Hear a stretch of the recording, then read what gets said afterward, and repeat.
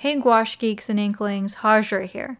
Please visit my website dashboard for all my online platform links on one page to support my art creation and instruction.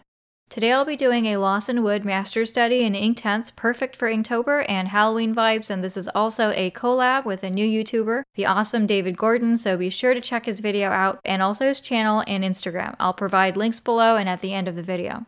Thanks for parking your brushes here and let the epic art adventures begin. Okay, so I started in with just the yellow on his sort of breast area, and it's going to be a wet on dry. You can make it wet on wet, but there's really no reason to because I'm going to be doing this very opaquely, so nice and thick in a heavy cream consistency with the Inktense here right out of the pan set.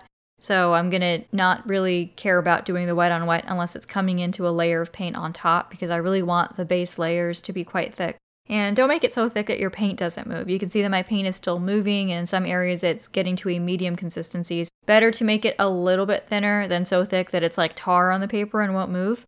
So just keep that in mind, that it's more like a heavy cream consistency, but if it doesn't flow on the paper, then you need to add some water to your paint if you're painting even with gouache, or Inktense in a gouache style.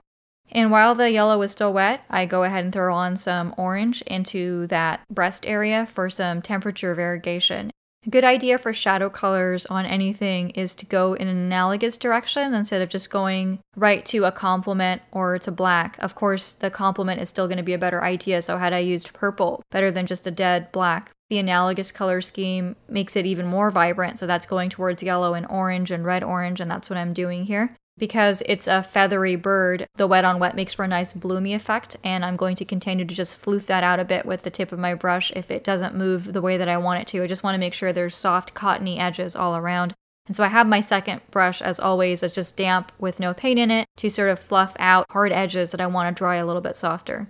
Getting to the eye part, and it's going to be green. If you go and look up, Google Kill Bill Toucan, and you'll see all these colors are really mostly accurate to what I'm using here. The only thing I didn't follow was that I made the red part of his body a bigger red patch than it is in a Kill Bill toucan. So that's the only part where this toucan isn't accurate to a Kill Bill toucan. It really just does have this many colors, including this ring around the eye that's green. So I just thought it would be a good idea to turn that into a monocle and make it look like he's this, hoity-toity, posh toucan playing in an orchestra. And this green isn't going to be dark enough. I'm actually going to come back and make it a little bit darker, but it is a nice, vibrant lime green. Outside of the little monocle ring area, I'm going to again use that floofy motion with my brush to sort of just stipple in the color and then fluff it out so that it looks softer to get that fluffy feather effect. And this is kind of what Lawson Wood was doing visually. You can see it is that he was applying the feathers, so they were loosely implied in this fluffy way. He wasn't painting individual feathers, but it actually looks as realistic, if not more, and definitely more painterly than if you had just applied the paint in such a way as to make every single feather evident there. I really wanted to capture his vibrancy and humorous undertones in this study, and I actually made it even more vibrant by changing the toucan that he did into a Kill Bill toucan instead, with that wacky multicolored beak with a zigzag edge. Sort of like this toucan is wearing a dress-up peak for Halloween along with playing in an orchestra. I also morphed the dark circle around his eye into a monocle on a little chain, as it just really called out to me as a further costume addition. I do like the colors, but I think that the original beak had sort of a better cohesion with the rest of what's going on here, like, the violin and the violin string, and so you have enough props here that can make the piece confusing without making the beak multicolored as well. But it was a fun thing for me to throw in. I'm using a finer brush for the eyeball, darken up the little eyelash line and show a little bit of the eyeball on the sides of the eye and everything to make him look like he's sort of halfway looking down and kind of seriously playing the violin in a really into his music kind of way. I did make the eyelid green and orange, and I actually, looking back on it as I'm voicing over, like it better than what I ended up doing, which is like plopping in the white to bring that eyeball out. And at the time I was thinking that I wanted more contrast, and what I was seeing was that it looked like it wasn't giving me enough contrast, so I ended up adding white to that eyelid, but I actually like that green and orange now that I'm looking at it, and I kind of wish I'd left it that way. I can always go and change it back though, obviously. A little bit more color, darker green color to the monocle ring area, and I'm actually going to come back later and make it even darker because it's just going to dry back too light for me, and I want it to look like a real monocle around his eye. This is that same gel pen that I've been trying to use up, I think, at this point for like 2 years. And maybe it's because I do small paintings, but this gel pen just won't run out. So either this is like the most amazing gel pen in the world by Jelly Roll, or it's just, you know, a curse that it's not going away. I'm trying to use it up so I can get to using, like, you know, the white paint that I actually have, but good for dotting in dots and stuff, and it's definitely good for travel, but I prefer the texture of the paint in gouache tubes, pans, or jars much more. So once it's run out, I'm not going to get the jelly roll pen again. And I'm doing these like little beads that are on the chain that are attaching this sort of monocle to his breast area. And I'm doing them similar to how I did the beads in the necklace on the Walter Crane study. So if you know which study I'm talking about, it's on Skillshare. You can check that out if you want to see that more close up for a bigger piece. Not to say that I'd recommend Skillshare to anybody, and you might know why, but anyway, moving on from that. The bill was probably the most difficult part of this because Lost in Woods original was in one color more or less, with a little bit of a reflected rim lighting of magenta coming in from the red breast, but it was mostly that yellowish orange color. And I ended up making it way more complicated by turning it into a keel bill toucan beak with all those different colors in it. I think it made it so that with the violin bow and also with the string and everything there, that I think there might have been a little bit too much busyness going on, but I did enjoy the colorful bill and being able to put a few more colors into the study. So it's totally up to you if you do this study, if you want to do it like his bill with less color, or like a keel bill toucan like I did here with all the different colors. I basically drew in the sketch in a lot of detail, like I tend to do freehand. I don't have to lighten the pencil up so much because I know I'm going to be doing this paint rather thick, wet on dry, and it's going to cover up most of the pencil. But do try to lift up some of the extra pencil with a kneaded eraser, because that way it doesn't really muddy your color. You can see that for the string that he's holding in his beak, I've got a little bit too much pencil, and you can kind of see that it's smearing a little bit into the yellow. And once you've got some paint down on there, it's kind of hard to lift out, and so I tend to try to avoid that, but missed that this time, so you can see that pencil is a little bit too dark there. And this is definitely wet on dry so far for the beak. It's really nice to get the wet and wet effects when you can, like I did for the feathers on the body, but for this bill, I'm going more for wet on dry, and then when I want a blended soft edge, I'm using the damp brush to give me a gradient edge. And if you want to know how I do those, and I actually have a video that shows how I do all my different types of blending and edges in real time. Anyway, I've been AWOL for a few weeks, and I'm sorry about that to my patrons especially. And that's basically because PG&E cut electric for 2 days and nights where I live in California, and this happened to a lot of people, and it was really inconvenient. And so that meant that there was no hot water, no lights, no heating, no internet, no electronic devices after all the batteries conked out. So I fell behind on work for YouTube and Patreon, as well as my exhibition work that I was already behind on. And it got really cold in our cottage, and not only did I catch cold and get sick for a week after the power came back, but all my hypermobility injuries just tightened up, and so I basically pulled my shoulder and back, and that kept me away from my work even longer. And added to that, some totally horrible person hit our brand new truck with his motorcycle on the highway after punching the side of it, and he broke the left side mirror off completely and then drove off in a hit and run, and that was $500 we had to pay out of pocket. So it's been a long few weeks. But I'm going to take a moment to again say that this is a collab video. I was supposed to do this collab vid with the awesome David Gordon 2 weeks back, but I had to ask him for a rain check twice due to being thrown back to pioneer times and all the health side effects of that because of the power being out. But he was super sweet and okay with that, so thanks so much to David for being such a mellow dude who's got my back, which I so appreciate during the hassle of the past few weeks. David is new on YouTube. He's also a supporter of the new Raza portable easel, and he asked to do a collab with me a little while ago, and I was totally down with that as I really love his original graphic novel work and style and diverse characters. So go watch his collab vid with me, check out his channel and subscribe on YouTube, and also follow him on Instagram. He has some really awesome graphic novel characters, and it's perfect to introduce yourself to an artist like him during Inktober because he does a lot of ink work. By the time I'd gotten in the orange part of the beak and the yellow and the green together, it started to become obvious to me that maybe this beak was going to be a little bit too busy. I did end up still enjoying the final look of the piece, and that's fine. Start to second guess that maybe it would have been a better idea to not have a keel bill toucan in this case because he's already doing so many other things with that violin situation.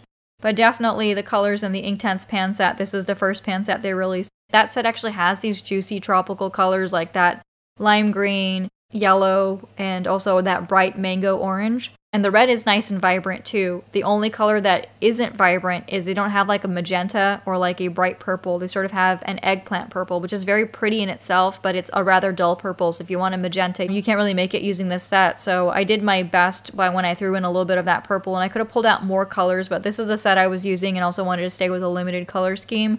So you can see that the shadows on the bill here are going to end up being a little bit purple, but the purple tends to go almost right away towards brown because it's not a very clean purple. So instead of looking magenta, it's going to look like red with more brownish purple shadows instead of magenta purple shadows.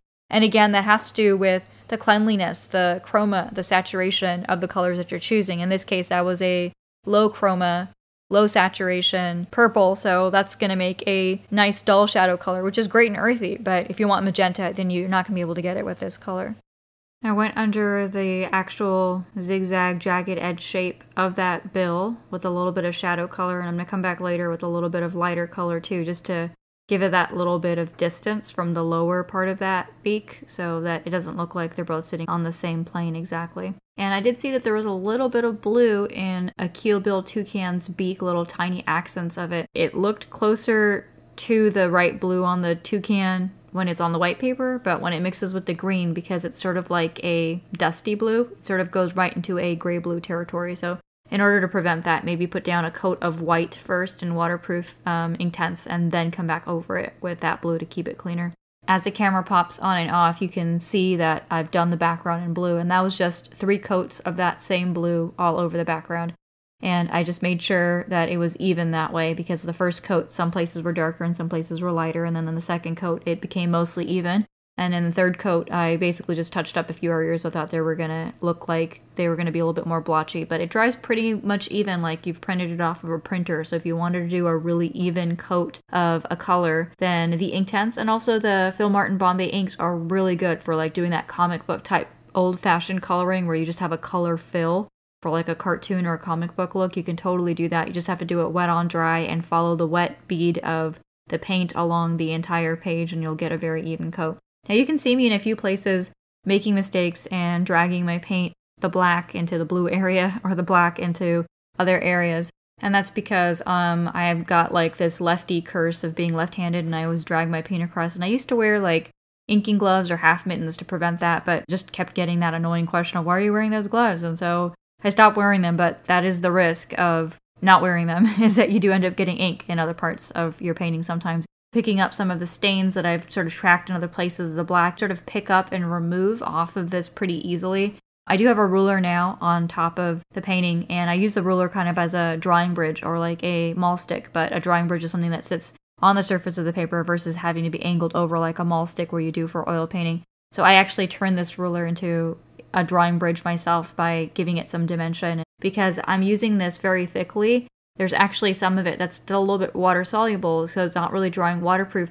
Again, if you want it to be totally waterproof, you're going to have to make sure all of it's fully saturated. And I'm not really doing that as well when I'm doing this with the gouache because I'm going for a different technique, so I'm okay with that. But if you do want that, make sure your colors are fully saturated in order for it to be waterproof. The benefit of it not being fully waterproof is like a stain like that black will lift off pretty easily. So we decided to do Inktober and Halloween-y pieces for our collab, and I settled on this Loss in Wood Master Studies. I just posted about wood on Patreon, and this toucan playing a violin gave me a very holiday costume vibe. Like he's a regular bird during the daytime, but at nighttime he sort of moonlights, especially on Halloween, to play in an orchestra. At least that's my random story that I made up to go with this painting when I saw it. In past years, I've painted Sarah and Jareth from Labyrinth and Scheherazade from The 1001 Nights, Cimarine and King Khazul from Dealing with Dragons, and Jack and Sally from Nightmare Before Christmas, and also Dory the Witch and Gink, among others. So you know I love painting fictional characters that remind me of Halloween during October. All those are in past videos, and you can check those out in my Holidays YouTube playlist as well.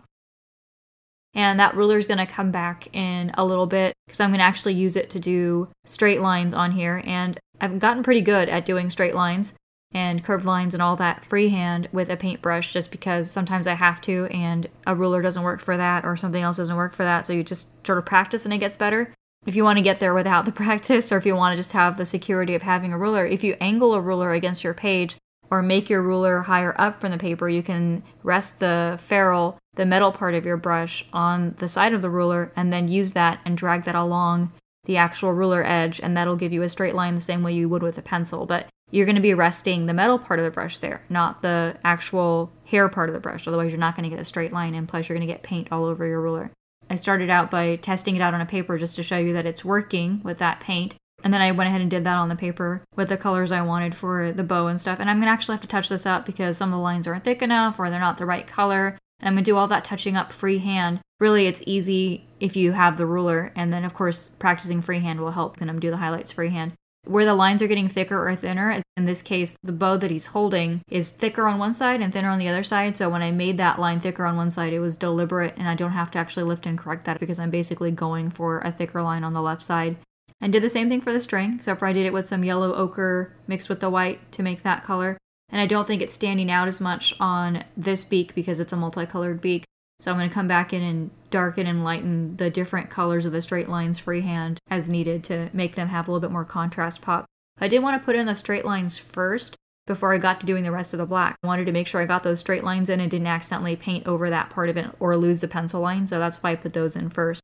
Now I'm putting the black in wet on dry. And I'm also going to be doing that mostly in a solid color, but I leave a little bit of that mottled texture there so it implies a little bit of that fuzzy feather look that this bird has. It doesn't have to be as smooth as the sky in the background because, you know, he's got feathers. More on Lawson Wood. He worked often and masterfully in the medium of gouache, which is why I chose to do a study of one of his birds in a gouache style with Inktense. He was an English illustrator, designer, and painter. His full name was Clarence Lawson Wood. But Lawson Wood was how he was known via his stylish nom de plume. Wood was born in 1878, a time of great change and eventually chaos. He was eventually enlisted in the Great War. He proved his mettle there, resulting in decoration by the French for his gallantry at Vimy Ridge during World War I. Wood was known for his humorous depictions of animals, particularly his memorable monkeys, parrots, and dinosaurs, as well as cavemen and policemen. He was avidly for animal welfare, and he was awarded membership in the Royal Zoological Society in 1934. His animal designs were reproduced as wooden toys, and he established a sanctuary for aged creatures. I also love gouache and animals, so he really must have been a kindred spirit. He was also an old-fashioned introvert like me as well, and this sort of showed up as he was rather reclusive in his later years and died in Devon in 1957. If you look at his parrot and bird images, which are some of his most sort of standout pieces, you can see the rich, opaque use of gouache that he has, as well as his masterful facial expressions and body language that convey all that humor. I sense a part of what made him so successful at Mirth was his capacity to insert convincing elasticity in the faces and poses of the animals, having them stretch just enough to offer a wider spectrum of emotion without veering into distorted caricatures of the birds. In fact, it's impressive how realistic he kept his birds while still morphing them with human expressions. It definitely helped that he prudently utilized naturally expressive-looking birds, naturally smiley, goofy, or smart-looking birds, including toucans, roosters, and parrots. And I'm also going to throw in a little bit of shadow color to liven up that black a bit, and you can do that with any color you have that's in the painting that you feel like might be reflecting into that area. So I'm going to use a little bit of that purple that I used in the shadow for the beak, which is a natural way to sort of give your black some warmth. And I'm also going to use a little bit of the lime green on the wing areas to give that black on the wing a little bit of a greenish pop to it. And it's going to still be black, but it's going to be black with a temperature shift either toward green or toward purple or what have you, whatever you choose to put in there. Again, that just makes it more interesting than doing a solid straight black. And you can definitely do a solid straight black and it's not going to kill your piece. It's going to have a nice inky, nice graphic look to it. But for a piece like this, where you're actually working off the textures and working with value shifts and temperature shifts and all that jazz, you're really going to want to have a little bit of variety in your black as well, just for some fun. And again, I'm putting this Inktense on opaquely, and one of the virtues of that is, though it's not going to be as waterproof as it would be if I had done it glaze upon glaze, not only does it get the work done faster and look nice as a gouache, I think it looks nicer than it does look when it's transparent, but it also leaves it just a little bit liftable. So if I want to correct it or blend the edges off a little bit, sometimes it works. So most of it will be drying waterproof, but a little bit of it will shift. So you can use that just to smear and fudge the edges around a bit now and again. And I am starting with the purple there underneath the black first. And that's what that purple looks like on its own. So you can see it's a lovely shadow. It's a very spooky, low intensity purple. So it worked great for a lot of ambiance in a nighttime scene, but like I was saying before, it's not going to be the cleanest purple. And then you have that lime green, and I'm putting the black over that. So I can still see a little bit of that greenish coming out through there. I am going to make sure I don't make the black so opaque in those areas, because if I did, then it would just totally obliterate that green. If you're adding a color to your black, in order for it to show, you have to make sure that there's enough in there for it to show up. Otherwise, of course, your black is just going to swallow it up. And black is one of the colors in this brand that I don't feel like is as dark or as vibrant as it can get. But that tends to happen with gouache too. So if you were using gouache, the gouache black can sometimes be a little bit more matte looking than a more luminous ink black, or a watercolor black tends to have just a teeny bit more sort of luminous depth and darkness to it versus a more matte black, which, because it has no reflection at all, doesn't seem as dark, even though it's using a lot of the same pigments, obviously. So when I get to that bib area, I was considering dividing that bib up, but I decided because the beak was already so noisy, I changed my mind, and I thought I'd just make the whole area red, even though it makes him look like a different kind of toucan. So this is the one place where there's more red here, and it's not going from red to black as quickly. There's going to be more red here, and then just the black tail. It's not perfectly accurate Kill Bill toucan, just so you know. And so I'm going to go ahead and smudge that paint into those areas to make those meeting points a little less harsh. And of course, into that red, while it's still wet, I can add in that purple for some shadow color, and it goes into this nice maroon brownish shadow color on the red, like it did at the end of the beak there. So that's what that purple looks like in that red, which is what I was saying, because it's not a very clean purple, it goes to a brown, but it looks fine for this painting. See how I'm just sort of doing those shorter straight lines, and they work perfectly fine. Put your hand against the paper and go in a repetitive back and forth horizontal stroke and just angle it so that it's comfortable for you, but you can do a straight line that way when you're inking something. And if you want to do a thinner line, then you can actually go really fast with a thinner pigment in your brush, and then that will streak across the paper. So you can go fast or slow depending on the density of your paint. In this case, because the paint is thicker, I'm sort of edging along the paper instead of going in one fast streak like I would if I was using like a black ink or something. This is a little bit thicker than a liquid ink. I'm just going to polish off the rest of that beak. There was a lime green area that I needed to spruce up, and also some of the shadows I needed to spruce up. So this Lost in Wood study is only a few of the master studies left that I had scheduled for this year, and next year I plan on going back to mostly originals. As I mentioned very early this year, I know folks enjoy my master studies and all the art history information that I provide, but I really need to refocus on mostly personal projects. I just don't have enough time or hand health power to keep up doing 50% master studies and 50% originals like I have over the past few years. And I'm going to discuss that more in a future video coming soon. For now, just suffice it to say that I feel more rewarded doing more originals at this point in my life, and I'm super excited about getting to my long list of neglected original artwork ideas, some of them going back 5 years. So I think I've waited long enough to really give all my time and attention to that.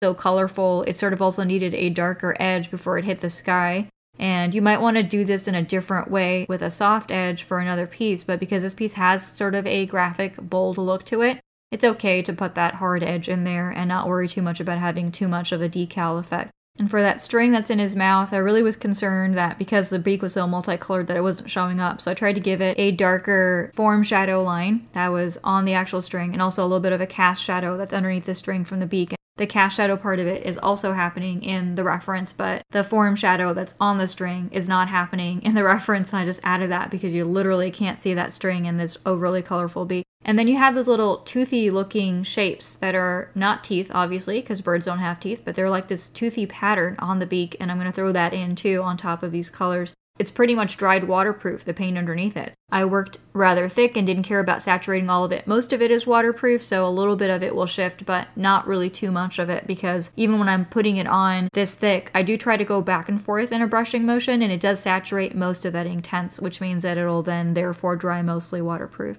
Most of this has been wet on dry, with a little bit of damp gradient edges, and also some wet and wet when it came to the floofy, bloomy feather areas, so you can sort of see visually. That's the great thing about watercolor and gouache, is you can kind of see how something is done. If you know what the different effects are, you can sort of look at something and deconstruct it yourself and say, okay, well, this effect was used here and another effect was used here. So I did this Toucan study all in one day. According to the video footage, it was almost 4 hours. It was a fun piece to do because I just used Inktense like gouache again. So basically I was using the Inktense more opaquely rather than transparently, and I think it works pretty well as a gouache or opaque watercolor. It looks better this way than it looks as a transparent watercolor. And despite the debates, the light fastness of Inktense as a brand, apart from a few colors, is pretty good, so it's still an artist grade product. There's no need to really, demote it to the extent where you think it's a student grade product. But I just cover all my bases, literally, by just giving my Inktense pieces a top coat of Liquitex gloss medium, which has UV protection, and imbues it with even more longevity. Inktense and the Dr. Phil Martin Bombay inks are my two waterproof mediums that let me paint in an acrylic style, and my fine watercolors and gouache are my non-waterproof mediums, which I love more for various reasons, including that they're more vibrant, but they aren't waterproof. If you want to learn more about Inktense vis-a-vis watercolor and gouache, I have a long video just on that, as well as video playlists for those separate medium demos. And I really like how that purple makes that great low-intensity aubergine shadow on that red. It's nice. It's not such a big deal to follow the bead if it's all a solid fill black, because black pretty much covers itself up and doesn't show the hard edges there. Yellow is another color like that. So the only thing really left now is the branch that he's perched on and also his feet. The feet I didn't end up filming. Some of my other videos where I do birds like the Carolina parakeet. If you don't know how to do bird feet, then that'll be one way to figure it out.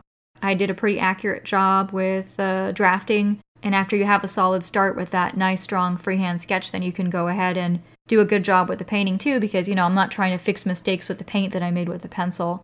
I was happy with the textures that I achieved with the Inktense in a gouache-like fashion. With the branch though, I put yellow ochre in a solid fill area. Then I came back in with the purple and some of the mud that I had in the palette that was mixing with the red and the purple and the black and everything. I had all these colors I'd been using before and just used those to create the brown shadow. This is a better idea than reaching for the pre-mixed brown in this set, because it's just going to give me more harmony with the rest of those colors. I maybe could have even started with the yellow instead of using yellow ochre, because there really isn't any yellow ochre in the rest of this piece, so to even increase the harmony further, I could have not used this yellow ochre and used the yellow instead as the base color. But really keep it as an accent color and try not to have more than 6 if you can, because it will disrupt the harmony of your overall piece in the end. Well, wizards, I hope you enjoyed this Inktense demo master study and collab vid with David Gordon. Don't forget to check out his video and channel as well. And please like, comment, subscribe, and check out my website dashboard for all my online platform links on one page to support my art creation and instruction. Thanks for parking your brushes here, and wishing you all inky art adventures.